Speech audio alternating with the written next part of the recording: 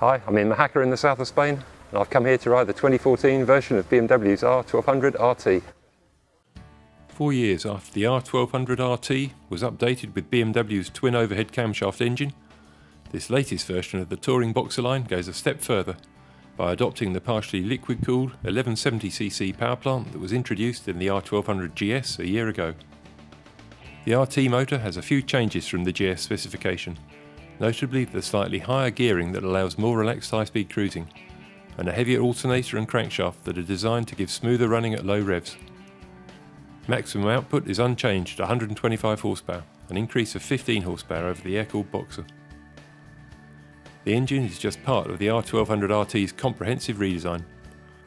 The new screen's range of vertical adjustment is unchanged, but it's slightly wider, and lowering the seat by 20mm has effectively made the screen taller.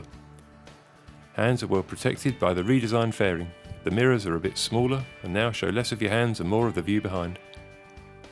The uprated headlight gives a shared family look with a 6-cylinder K1600, and the new instrument panel incorporates a big colour display and onboard computer, controllable by the excellent click wheel on the left bar.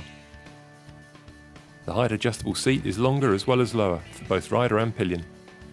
Shorter riders in particular will benefit from the lower triangle of seat bars and footrests, which make the bike a bit more manageable at slow speed. The flexible engine also helps to make the RT really easy to ride. A lot of time on quiet Spanish roads, I was cruising along between about 40 and 70 miles an hour in 3rd or 4th gear, with the RT happy to put effortlessly from well below 4,000 RPM. But it's when you ride a bit harder that this RT really comes alive, because the liquid-cooled boxer has a stronger, more immediate throttle response, and notably more mid-range and top-end performance. That makes the BMW really fun to ride, and will also be useful when it's heavily loaded with a pillion or luggage. Like the GS, the RT comes with BMW's basic traction control system, which they call automatic stability control. There's also a choice of riding modes, the standard road mode or rain, which gives a softer throttle response and unchanged maximum output. This top specification RT also has an extra mode called dynamic, which sharpens throttle response further. So the RT is long-legged and efficient as you'd expect from those initials, and its chassis performance is also outstanding.